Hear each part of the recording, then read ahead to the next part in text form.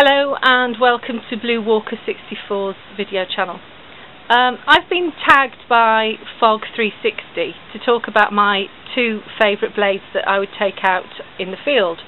Well, I'm not actually a bushcrafter yet. I'm very much in the embryonic stages, but I am actually a long distance walker, having walked Hadrian's Wall 84 miles and the Viking Way, which was 147 miles.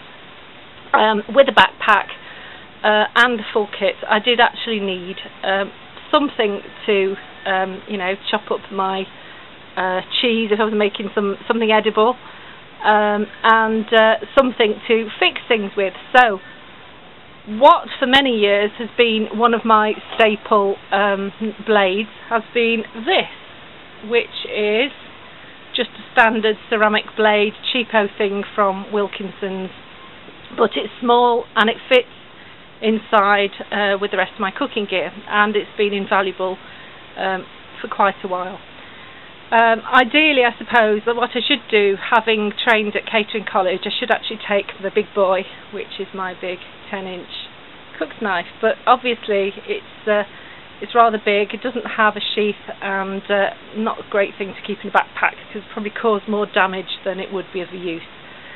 So we abandoned that one, we abandoned this one, but I won't say that is the favourite knife. The favourite thing that has got a blade on, I would say, is this multi-tool. It's not a Leatherman, it's a cheap version, but it's really heavy. It's got all the standard things I think that a Leatherman tool has got on it.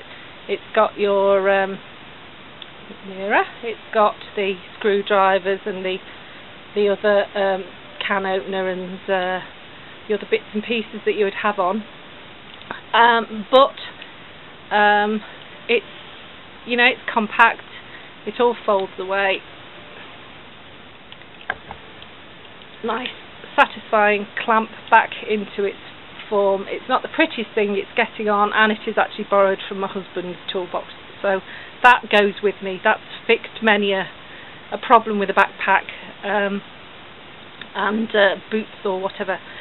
The other thing that I videoed the other day was this tiny little Rolson blade, which is the sweetest little thing, but it's very sharp and it's very useful, and I would go as far as to say that would probably fit in the backpack and be more useful than a great big penknife. I have got a family penknife. We've got about 3 altogether, the old Swiss Army one, but to be honest I don't know whether there's a way of loosening it off, but I find this really stiff to open up.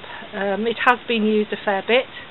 I don't find the corkscrew very useful, to be honest. I'd rather use one of these, but I suppose if you were taking something that got more than just 2 little blades, you would take that one. Although, having said that, I would be tempted to take that one. So, on balance, I suppose my blades would be, go around in circles here, would be on this thing here, this big tool, which I don't know what make it is, there's no name on it, so your guess is as good as mine. It's probably an Aldi special or a Lidl special, I'm not sure. And it would be this tiny little one, because it weighs next to nothing.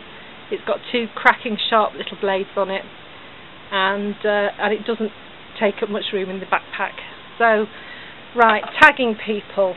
I've thought of one straight away, and that would be Albert Jones. I want to see, he's a newcomer. He's been out and he's been doing his bushcraft, and he's made some great videos, and everybody should follow him. So, first one would be Albert Jones. The other 2 I've got to think about, and I would actually, I'm going to put links at the bottom underneath the video. Thanks for watching.